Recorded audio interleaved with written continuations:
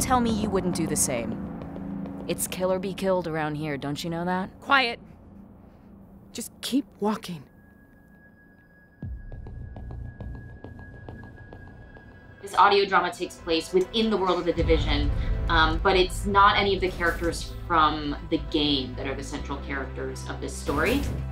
We can't just walk away from our mission. I don't think that the Division would approve. And for me, I saw a lot of opportunities in the story to like create some characters that you don't maybe get a perspective of.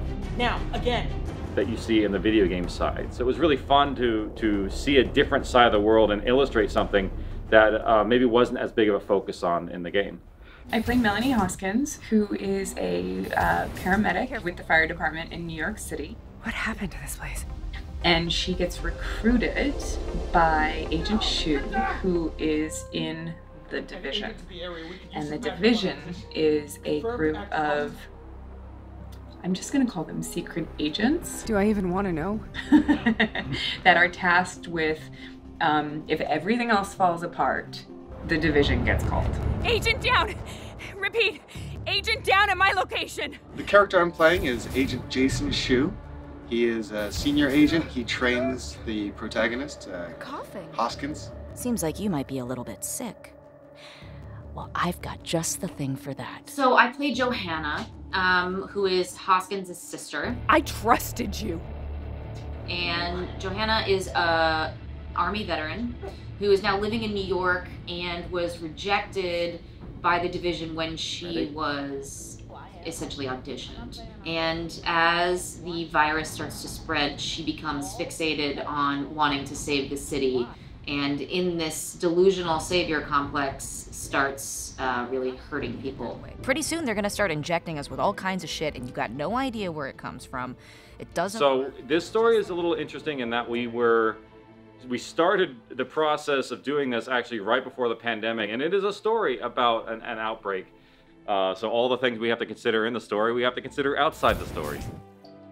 I like to try and get everyone in the room as much as possible, and we're very limited in how many people we can get in here at the same time to interact with each other. I think that audiences are really going to enjoy listening to something that they feel that they've actually been through. I think it's underscored the importance of human connection. My Jamie, I should have been here.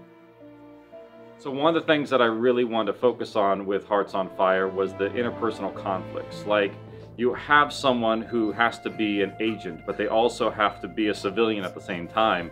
And for me, I used to be a reservist, so it's like that split of a citizen soldier. I don't know. The drama in and of itself, this story is quite physical. There's a lot of action sequences and stuff like that. And luckily my video game experience plays into knowing what all those noises sound like. So it's not too foreign to me. Ah! Don't move an inch.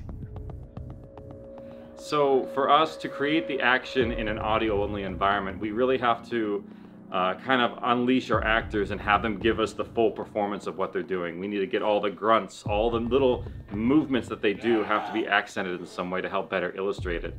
So if they're climbing on a ladder, they got to give us the efforts of going through there, or if they're down on the muck, it really, anything that gives us that sort of feeling that they're in that space and that time is something that we try and re-illustrate in front of the microphone so that we can recreate it in an audio environment. Doing voice work is always so interesting, especially voice work when it's like this. And I've had the joy of doing a few video games in my time. And so the noises that come out of your mouth sometimes are very, very interesting. For this one, I think that I've never been strangled on like my voice before. So that was like, I had to pass out. That's one of the hardest things. But one of the hardest noises to try and figure out is the kickback of a gun. So fans of The Division, you guys are in for a treat. I cannot wait for you to listen to this because I think that you are going to be very, very, very happy. That is a wrap on KATEE SACKHOFF. What the heck? I know. To all the fans of the Division game, I think you're going to be happy with this. We are definitely working hard to make you proud, but with the scripts, with the team that's involved, I really think this is something to be excited about. See, I work in another agency, you could say. one that's always on the lookout for qualified individuals like yourself.